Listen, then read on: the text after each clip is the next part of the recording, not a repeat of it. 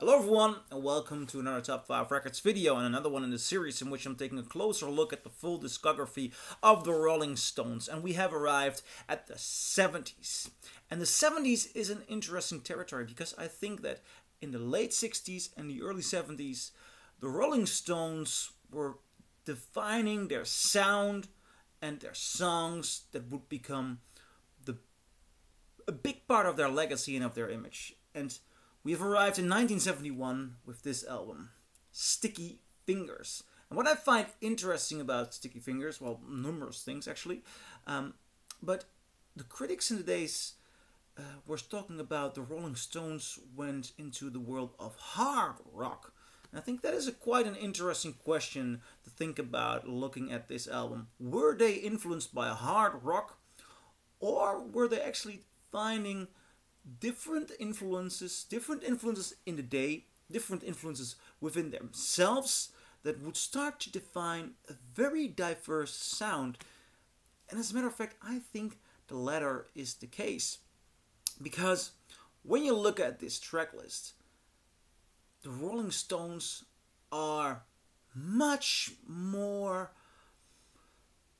writing from, well, a diverse set of genres. And this is the first album in 1971 that had the Rolling Stones without the constant comparison and the constant Stones-Beatles thing going on. Because the Beatles quit. The Beatles ended a year before this with Let It Be. Not the most brilliant goodbye, I can say. And the Stones were, that's a strange thing to say, but I think they were really finding themselves. And you can see that in the track list. For example, this record starts off with Brown Sugar.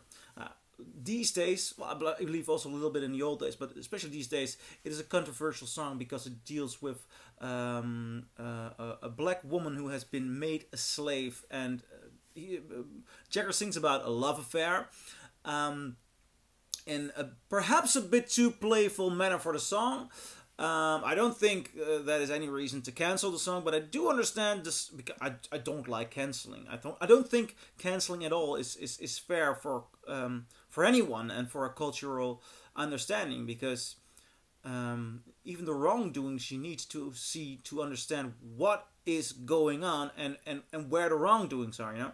Now, nevertheless, putting that aside, I do understand that the Stones don't think it's the kind of song to play right now and at this moment, on this moment in time. But Brown Sugar, despite the controversy, well, which I just fairly addressed, it's a banger. It is a good song. I mean, it's risky, it's edgy in its vocals, but it's all and in its lyrics. But it is a good song. Should it be hard rock? I think it's not hard rock. I think it's hard rhythm and blues. I think it's very hard rhythm and blues. I have that Sway. Sway's a nice song. And then number 3 is one of the best songs ever written. Wild Horses. Now, this song also has some controversy, but mainly to the point who actually wrote it, because it is being said that Graham Parsons was in the room. Now, Graham Parsons did not claim to have written this song, but it is very much in line with the things he did write. Graham Parsons did cover the song before the Stones put it on this record. So what is basically going on? Some people say Graham Parsons wrote it, some people say Keith Richards and Mick Jagger wrote it.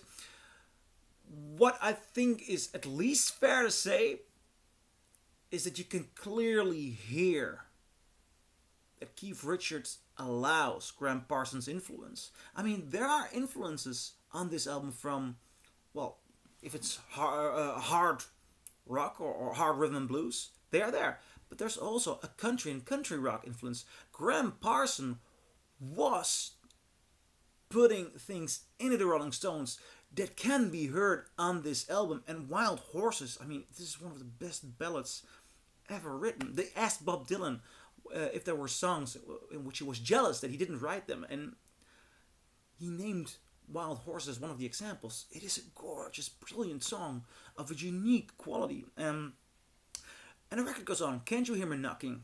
Very good banger. I can say yes. hard rock is here, and perhaps Led Zeppelin also has his influence on the Stones, but the Stones are taking their influences not just out of a sake of popularity or what scores right here, they're also looking at what are their roots, and that makes this such an interesting album. Can't You Hear Me Knocking? I believe them. It's a believable, good song. It goes on, You Gotta Move. I think You Gotta Move is a very nice blues rocker, a believable blues rocker. You know what, my opinion with regard to blues is, whenever it's done right, it isn't most often not pretty convincing. The Stones are convincing in the blues over here. You know, one of those rare exceptions. It goes on. Side 2, Bitch. Bitch is a good track. I Got the Blues. It's nice. Then, the third song from side 2, Sister Morphine. Not written by... I'm looking at the record here. It's not written by Jagger and Richards. I believe it was written by Marianne Faithfull. Correct me if I'm wrong, because he was in a relationship with her at that moment. Lyrically, that is, again, one of the best ballads of the 70s. And the way Jagger sings it, I mean, he is nailing it. He is nailing it with emotion and darkness, and it's a brilliant, brilliant song. It was banned from the Spanish edition of this album, and I can understand that. I hate banning. I hate canceling. I hate banning. You just give an artist their stage, and everyone can decide for themselves if they like it and if they do not like it, and everyone for themselves can decide if it should, if it's dangerous or not. But art should be a place, a free place. That's what I believe. Sister Morphine is brilliant. I mean, very good storytelling. And then we go on to Dead Flowers. Very nice country rock blues tune. I really enjoy it. That was also covered by Townes Van Zandt, who also did a good job. Yet I prefer the Rolling Stones version. But you know, these country and blues influences, I mean, I really love them. And I believe the Rolling Stones, yet they are a British band. And off of Moonlight Mile. Yeah. Good song, good song. Now, what I'm holding here is a first German pressing of the album. And I did a video on what is the best sounding pressing of this.